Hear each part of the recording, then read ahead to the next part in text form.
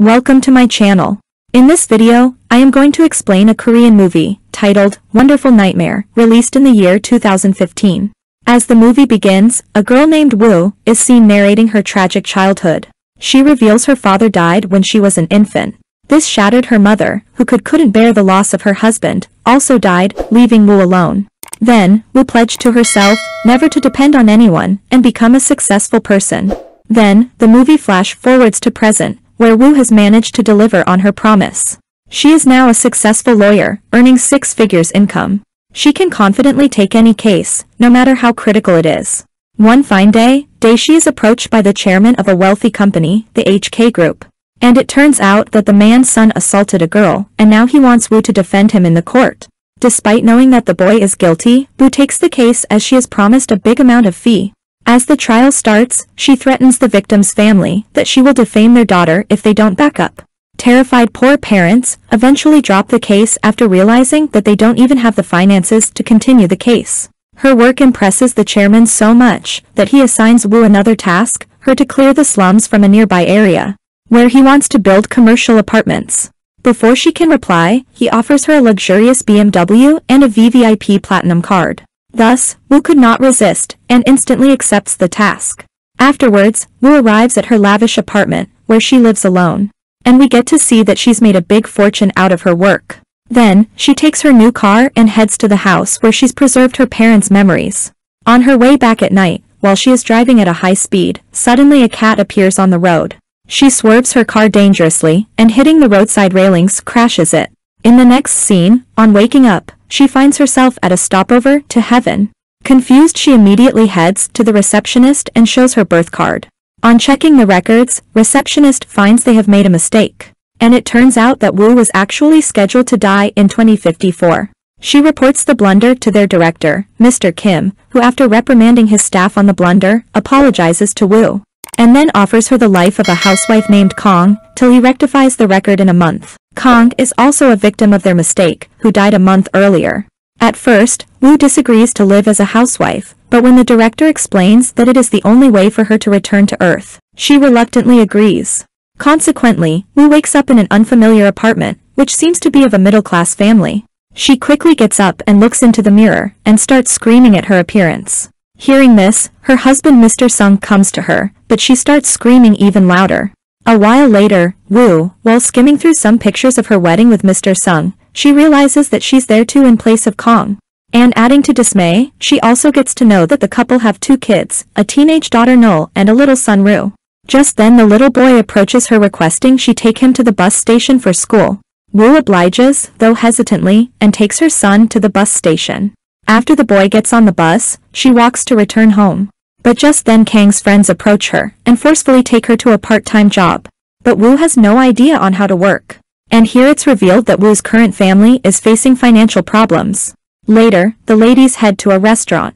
While conversing there, they remind Woo about how she got married to Mr. Sung at an early age. Shocked, Woo starts feeling uneasy, and heads to bathroom.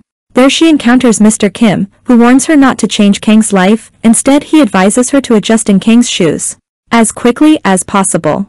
But later on, fed up with everything around her, Woo decides to live her life in a lavish way. She heads to a supermarket, collects some expensive food items, but when she proceeds to pay, the card hits its limit. At night Mr. Sung tries to make love with Woo, but she becomes enraged and starts accusing him of marrying an underage girl and forcing her to have children. She starts talking like a lawyer, leaving Mr. Sung stunned. After the outburst, she heads to the living room to sleep there alone. The next day, Woo goes to her old apartment and retrieves the VVIP card that was gifted to her by Chairman HK Group. She then heads to a fancy clothing store and buys expensive clothes for herself. While making payment, Kang's name appears on the card instead of hers. Moreover, her signatures don't match, which makes the cashier doubting as if she is an imposter. Anyhow, she lets her go.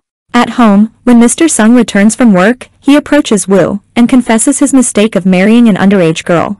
But then angrily reveals that it was Woo who forced him to do so, not him. Afterwards, as enters the bedroom, gets shocked to see the expensive clothes brought by Woo. Furious, Mr. Sung confronts her, and just then some police officers arrive and take her away. At police station, the police accuse Woo of stealing VVIP card. But surprisingly, her husband stands up to defend her. He refers various sections of the law like an experienced lawyer. And it turns out that Mr. Sung went to the same school as Woo, but due to financial constraints, he had to drop out in the middle. Mr. Sung then suggests that he suspects his good friend Kong might have slipped her card into his bag, after finding out about his financial condition. But the police are still unconvinced by his theory. However, since they have no solid evidence, they're forced to let them go. While outside, Mr. Sung asks his wife if she's having an affair, but Woo denies. And surprisingly Mr. Sung believes her and rubs her head before leaving. This leaves Woo surprised, as no one had ever rubbed her head affectionately like this. Just then Mr. Kim appears and reprimands her for nearly ruining a perfectly happy marriage within 2 days. He warns her to maintain good relations with her family or else he will be forced to take her back. In the next scene, Mr. Sung requests Woo to join him at the district office party. At first, she is hesitant but recalling Mr. Kim's words she agrees straight away. She dresses elegantly for the party, like she used to in her previous life, leaving her husband Mr. Sung amazed. In the party, he introduces her to the chief district officer and the trio engage in small talk. Mr. Sung, perceiving an opportunity, starts pitching his plan of building a barrier around the subway. But his boss Mr. Choi interrupts and opposes his plan. Instead, he suggests to renovate the footpath, which would also save money. Later at dinner Woo, in support of husband's plan, tries to convince the district officer to approve the barrier, as the common people need it urgently, whereas renovating the footpath would be redundant as it's already in an excellent condition. Mr. Choi gets enraged on this, thus, after dinner, he meets the couple, and makes fun of Mr. Sung for bringing his wife to defend himself, but Mr. Sung ignores him. However, when Mr. Choi calls his wife a bitch, he loses temper and punches him in his face intensely. Afterwards, the couple heads to a bar to cool their minds. Mr. Sung, after having won too many drinks, tells Woo emotionally that he can tolerate just anything but not his wife being insulted. He also says he'll do whatever it takes to keep his family happy, regardless of their financial standing. This leaves Woo impressed, and her opinion of Mr. Sung starts changing. When the couple returns home late night, Woo sleeps with Woo, hugging her tightly. Surprisingly, Woo also cannot resist, hugs him back. In the morning, Noel asks her mother for some pocket money, saying she needs for school. Woo agrees, but puts a condition, asking her to fold those shopping bags, if you really need money. Hearing this, enraged, Noel storms out of the room. However, the next day, she comes back with all the bags folded. This convinces Woo, thus, she gives her daughter a good amount of pocket money. In the next scene, Noel meets her boyfriend Kyung at his house. Kyung's parents are not home. He starts getting close to Noel but she backs off. Just then, she notices a phone camera and also Kyung's friend recording her. Frightened, try to run away, but pulling her hair, Kyung overpowers her. Meanwhile, a whole gang of his friends also appear there. In the next scene, a traumatized Noel returns home early, directly goes to her room and slams the door.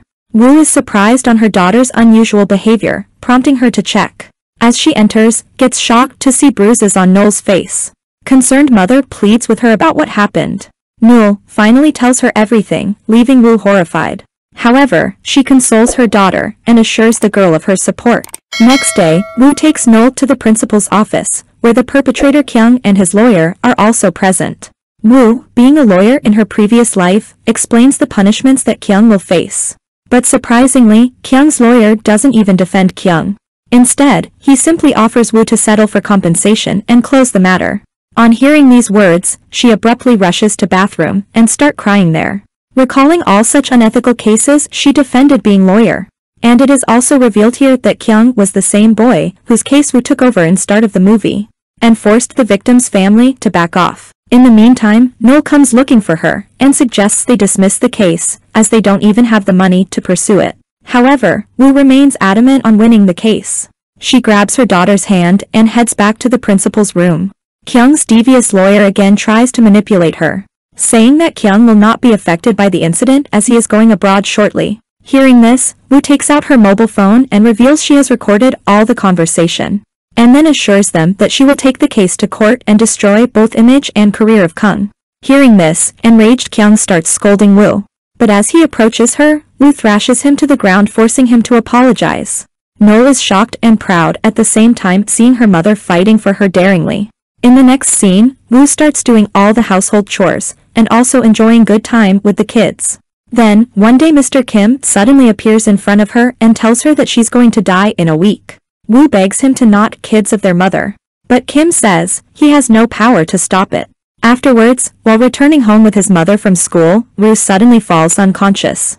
They immediately rush him to hospital, where a doctor reveals after some tests that Woo is suffering from a hereditary disease, causing him eyesight problem. Hearing this, Woo recalls her mother having the same problem and thinks Woo inherited it from her.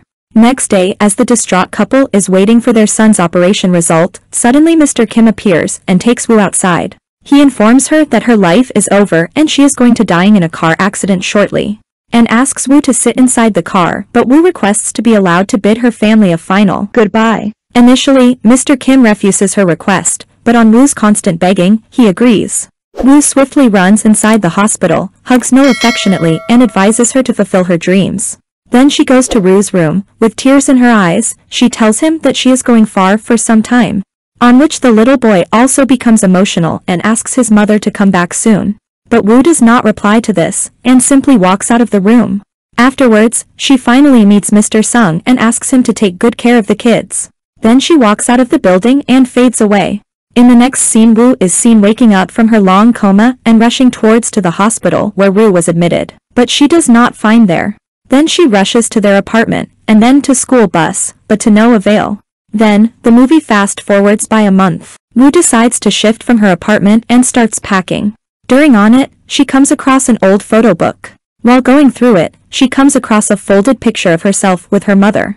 As she unfolds the picture, she finds her father too. It makes her speechless, as it's the first time she has seen her father. And what's more surprising, is the fact that her father looks exactly like Mr. Kim. On this revelation, Woo decides to visit New Zealand, the country where her father passed away. In the next scene, while searching for her seat in the plane, Woo notices Mr. Sung, Noel and Woo also going in the same plane. She becomes emotional, but then decides to not reveal her previous life. Instead, she asks the little boy why they're going to New Zealand. To which the kid replies that his mother passed away a month back. Therefore, to clear their minds, they're going on holidays. In response, Woo says that she's going there to meet her father. And the movie ends. That's all from the movie. I hope you enjoyed the video. Don't forget to like and share with friends. Also hit the subscribe button for more interesting content. See you next time with a new movie. Take care.